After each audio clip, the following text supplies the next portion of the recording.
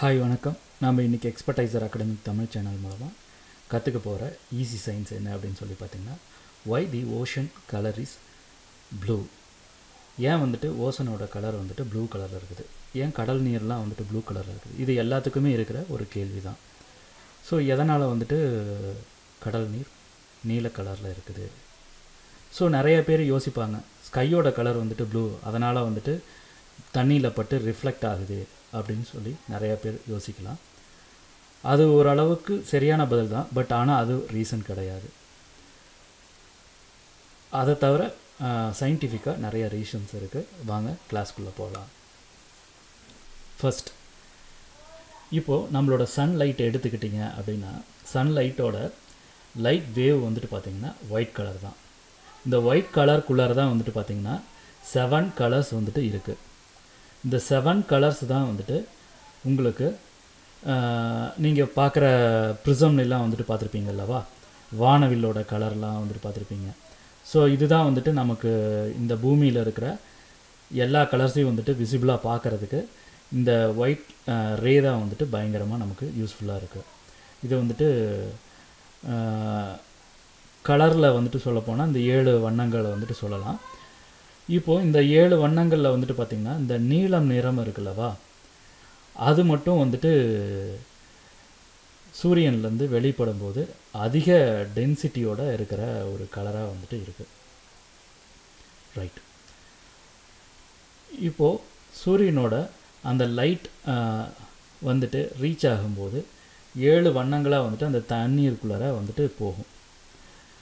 இந்த எல்லா வண்ணங்கள்லேயும் பார்த்திங்கன்னா ஃபஸ்ட்டு ரெட் இருக்கும், அதுக்கு அடுத்தது ஆரஞ்சு இருக்கும், அதுக்கடுத்து yellow, green, blue, indigo, violet, இந்த மாதிரி கலர்ஸ் லைனாக வரும். இதில் இந்த ப்ளூ அண்ட் வயலட் அப்படிங்கிற இந்த கலரை, அது இல்லாமல் இந்த மீதி ரிமைனிங் இருக்கிற இந்த 4 கலர்ஸ் பார்த்திங்கன்னா ஈஸியாக H2O மாலிகுல்ஸால் அப்சர்வ் பண்ணப்பட்டோம். அதாவது தண்ணியில் இருக்கிற H2O அப்படிங்கிற ஒரு மாலிகுல்ஸ் ஈஸியாக இந்த ரேவை அதாவது இந்த சூரியனோட கற்றையை ஈஸியாக அப்சர்வ் பண்ணி எடுத்துக்கக்கூடிய தன்மை இந்த H2Oவுக்கு இருக்குது. அது மேலேயே இந்த இது நடந்துடும்.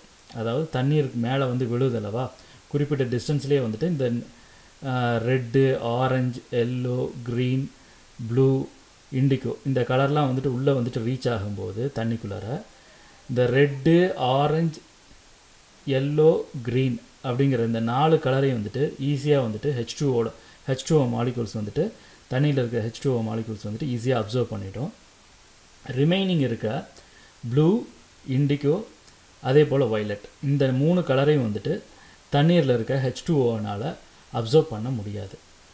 அதனால் என்ன பண்ணும் அப்படின்னு சொல்லி பார்த்திங்கன்னா, அந்த தண்ணியோட டென்சிட்டினால், அதே போல் இந்த கலர்ஸில் இருக்கிற டென்சிட்டினாலையும் ரெண்டும் மிக்ஸ் ஆகும்போது டிஸ்டர்ப் ஆகி ஸ்கேட்டர் ஆகிடும். ஸ்கேட்டர் ஆகிறதுனா பரவிடும்.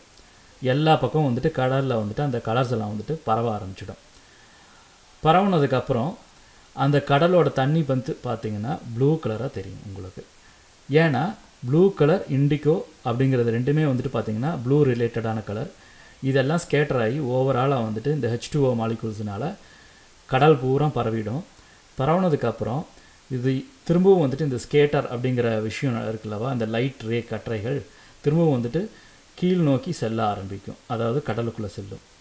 போகும்போது அதோட தன்மை குறைஞ்சு இந்த H2O மாலிகுல்ஸ் திரும்பவும் அதை அப்சர்வ் பண்ணிட்டோம். அதனால தான் குறிப்பிட்ட அளவுக்கு நம்ம கடலுக்கு அடியில் போனதுக்கப்புறம் பார்த்திங்கன்னா லைட் ரேவே இருக்காது. ரொம்பவே டார்க்காக இருக்கிறதுக்கு ரீசன் என்ன அப்படின்னு சொல்லி பார்த்திங்கன்னா, கீழே இருக்கிற அந்த H2O மாலிகுல்ஸ் ரிமைனிங் இருக்கிற இந்த ப்ளூ, வயலட், அதே போல் இண்டிகோ, இந்த 3 கலரையும் அந்த ஸ்கேட்டரான கலரையும் அப்சர்வ் பண்ணி எடுத்துரும். ஸோ அதனால தான் உங்களுக்கு டீப் ஓஷனில் பார்த்திங்கன்னா டார்க் கலரில் இருக்கிறதுக்கான காரணம். ஸோ இதே போல் இன்ட்ரெஸ்டிங்கான டாப்பிக்கில் கண்டிப்பாக நெக்ஸ்ட் கிளாஸில் பார்க்கலாம். இந்த வீடியோ டியூட்டோரியல் உங்களுக்கு பிடிச்சிருந்ததுன்னா லைக் பண்ணிக்கோங்க. எக்ஸ்பர்டைசர் அகாடமிக் சேனலை சப்ஸ்கிரைப் பண்ணாதவங்க சப்ஸ்கிரைப் பண்ணிக்கோங்க. கூடவே பெல் ஐக்கானையும் கிளிக் பண்ணிக்கோங்க. தேங்க்யூ. பாய் பாய்.